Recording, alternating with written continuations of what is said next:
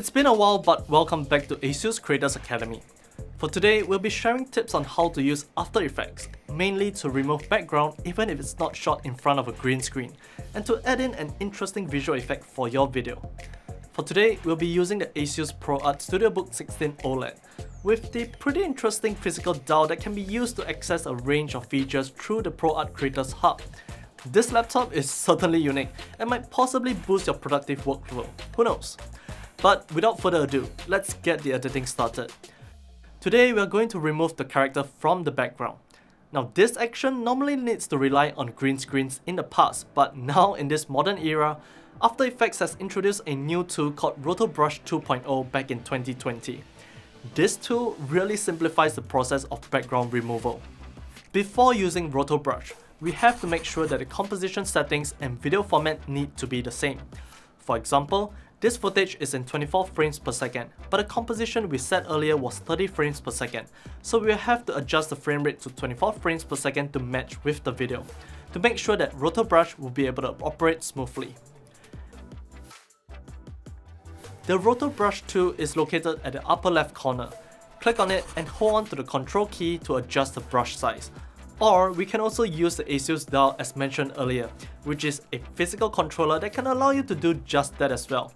Easily control the brush size to your desire and many other different functions. In any case, after doing so, we can now drag the mouse onto the object itself. Roto Brush is going to automatically determine the edge to help you select your object. Now of course, during the object selection process, Roto Brush is going to have some misjudgments here and there and might overly select the extra area. But don't worry, we can fix this by pressing onto the Alt key and just simply remove the extra area. Additionally, Roto Brush has also provided a few display modes for us to check on the selected area. If extra refinement is required, we can then go on to the Effects control. Here, we can adjust the quality to best, and we can also adjust on the feather, contrast, shift edge, and reduce shatter to smoothen the edge to your desire. If the object is not still and stationary but rather moving, we can also take on the Use Motion Blur to get the best result in area selection. In most cases, the most challenging part in object selection would be the situation where we would need to select hair. Roto Brush has another function called Refine Edge, where we would be able to, well, refine the edge. When using this Refine Edge function, we just have to depict on the purple line and the hair will automatically get detected. So now, after all the area selection process, we can then get the AI to start on tracking the object's motion.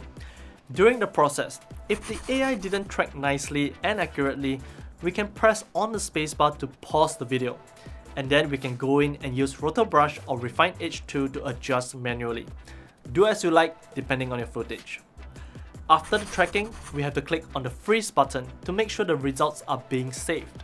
Additionally, just to make sure that if in the event we need to change the selection area later on, we need to unfreeze the footage too. Here, we can see that after we remove the background, it has become all black or empty if you will. And now we are able to add in a new background for the object and transform it to a whole new scene. Or in another way, we can also add in some interactive graphics to the original scene. In this instance, we can copy the background layer and delete the Roto Brush in the Effects control panel to recover the background. We can then import some, say, Neon City background here and drag it between the object and the background, or rather the original background. We can also adjust the blending mode of this neon element to make it blend in with our original background.